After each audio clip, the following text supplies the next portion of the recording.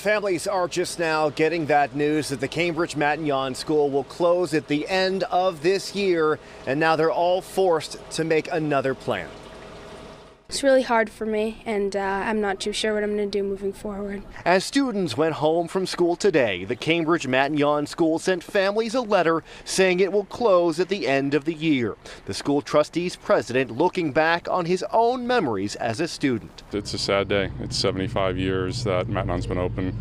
I graduated in 1989. There have been generations of people who benefited from the school. The 9th through 12th grade high school is well known both academically and athletically. But like other Catholic schools, the Matignon School is closing due to financial hardships and declining enrollment. 5 years ago, enrollment was over 400. Now, half that. We've seen a 25% decline in almost annually over the last 6 years. The focus now is on placing students and staff in new schools or new jobs. That's an economic reality of just the demographics that everybody faces and trying to keep the school open, but it doesn't make it any more bitter that it's had to come to this at the end of this year.